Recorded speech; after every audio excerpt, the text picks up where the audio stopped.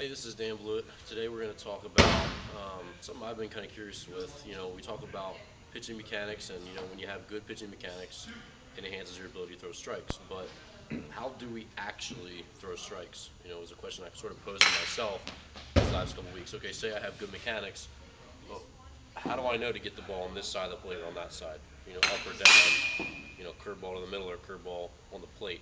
How do we differentiate that? What does our body do to get the ball here versus here when our mechanics are the same to this point, etc. So what I found is that there's basically three things that are going to keep you in line. Number one, your eyes. If you pick a good focal point, catcher's mitt is a good focal point. Pick a good focal point, that's number one. That's going to keep you in line with your target. Number two is your shoulders. Once you have your focal point, your eyes are locked on it. If your shoulders are locked on it as well, so it's your upper arm, whether you're this guy or this guy, as long as you're humerus, your upper arm is on line with your focal point, eyes and humerus, that makes two.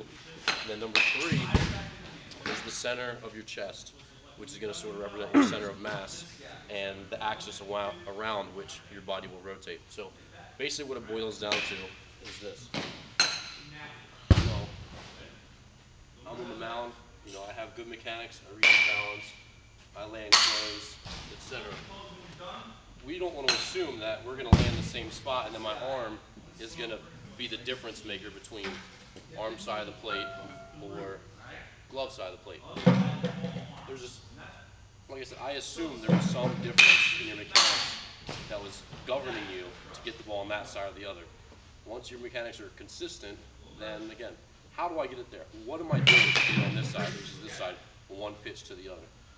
So basically, the three things. The eyes, locked on a focal point. The shoulder, locked on a focal point.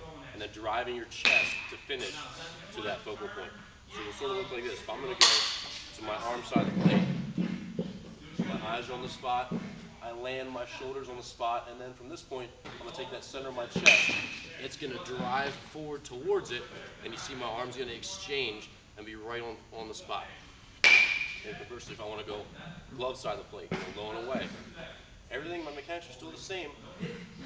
Focus down and away, shoulders go down and away, and now the center of my chest also drives down and away, and here I am again, arms finishing, returning to that same spot. So, once we have good mechanics, and we have the idea that if I'm locked with a visual focal point, my shoulders driving towards that focal point, and my chest is lastly going to drive to that focal point, we should throw the ball wherever we want it, pretty much whenever we want to. However, that's not the case, obviously. The more elite athlete you are, the more often you're going to do that. And here's sort of what I found is the errors, why we don't. Even when we're doing all those things, what can go wrong? So number one, I call a mental error. So when you're clear, you allow your body to relax and to do what it's programmed to do. If I have no hang-ups, I'm not worried about the batter making contact. I'm not worried about hitting the batter. I'm not worried about, leaving this changeup up. My body is going to be free. If I'm thinking, changeup, then my arm maybe gets a little bit of tension, a little bit of anxiety through it, and now it makes an error. I don't get it to that spot because I get taken in my arm. So that's what I call a mental error. Any loss of focus, any distraction, any loss of confidence is going to derail you from, even though you might be locked with your focus on your shoulder and your chest. Number two is a spin error. So again, once we get, even if I'm locked, eyes, shoulder, I'm good to here. The third part, taking the chest to the spot is really, really crucial. So right here, I can make a spin error if instead of driving forward my chest, I instead start to over-rotate.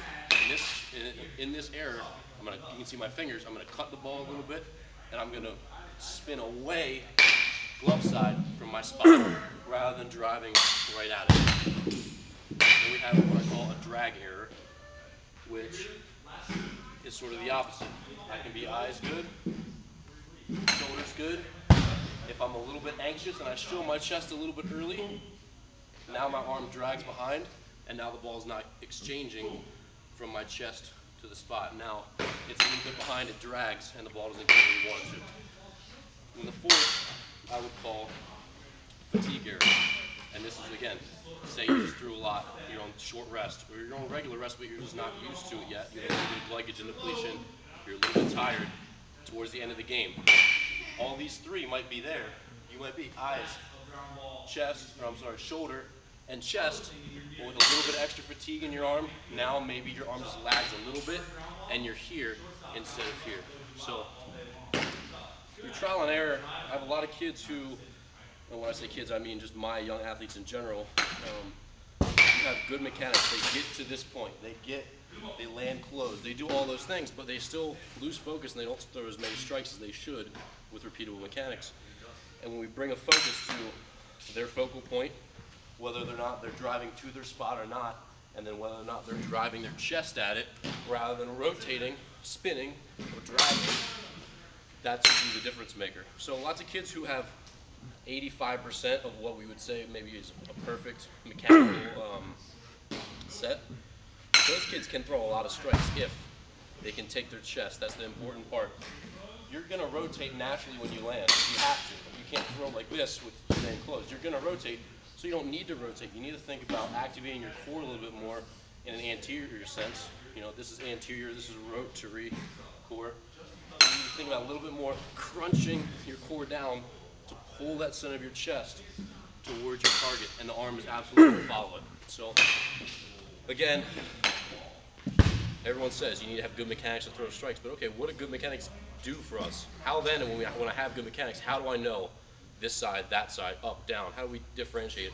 And I think that's these 3 points: the visual focal point, driving the shoulder to the focal point, and lastly, driving the chest to the focal point.